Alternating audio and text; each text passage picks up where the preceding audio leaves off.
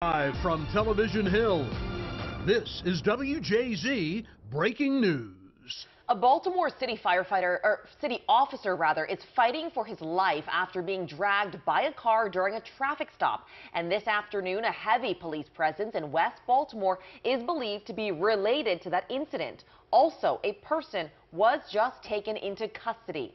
Hello, I'm Lynn Bowie. And I'm Sina Gebra-Ab. Thank you for joining us on CBS News Baltimore or on WJZ TV. Right now, we know that police sergeant remains on full life support. Yeah, WJZ is staying on top of this developing story and is on the scene of another incident where SWAT teams have swarmed a home on Druid Hill Avenue. We're learning that that may be connected to the injured officer. Let's go live to Jessica Albert at the scene. We've had some new developments, Jessica.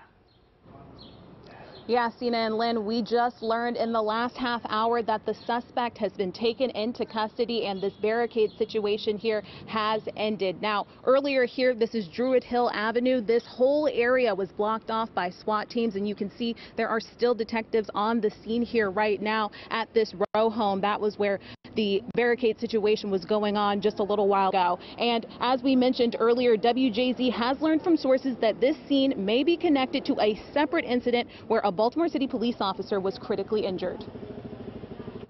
Druid Hill Avenue shut down by SWAT. This is what's happening. This is what's happening now to the Baltimore, so this is never surprising to me. SWAT teams focusing on a row home here. WJZ has learned that this police activity could be related to this. A traffic stop on Park Heights Avenue in northwest Baltimore around 8 Tuesday night that critically injured a Baltimore police sergeant.